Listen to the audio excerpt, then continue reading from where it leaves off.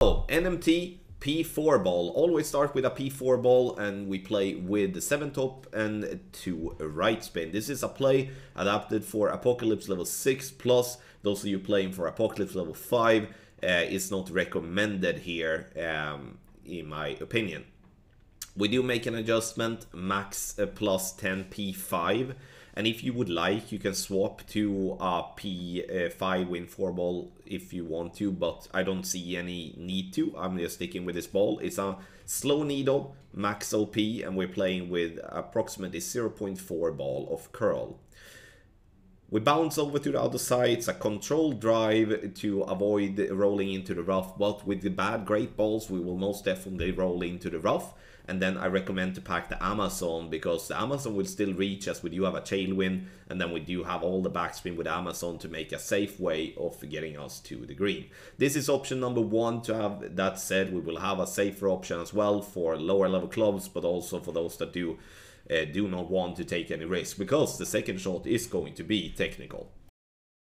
So for the second shot, we are going to do a fringe check here. You can see that now we do have a fringe check that is +4. We should do the fringe check where the fringe meets the green aligned with the pin, or the green skirt is aligned with the pin.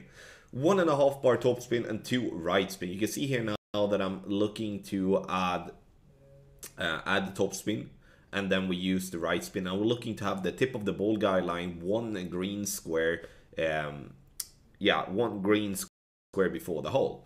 And then we do a pullback of 5 rings. Very important that you do this pullback, or you will miss the rough all the time, because we're gonna adjust to a higher point now.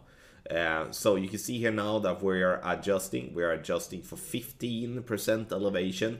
Our base is 50% slider, and then 15% elevation P5 from +7.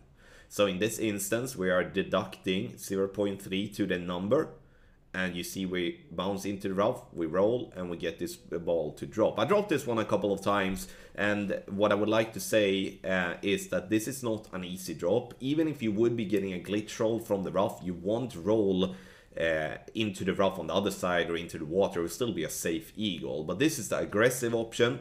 We will have a safe option as well with Luminary and the Guardian, that we just take the eagle and have an outside chance for an Alba. But this play here is definitely pushing for the best possible chance for an Albatross. Get the guides on patreon.com/golf-tommy.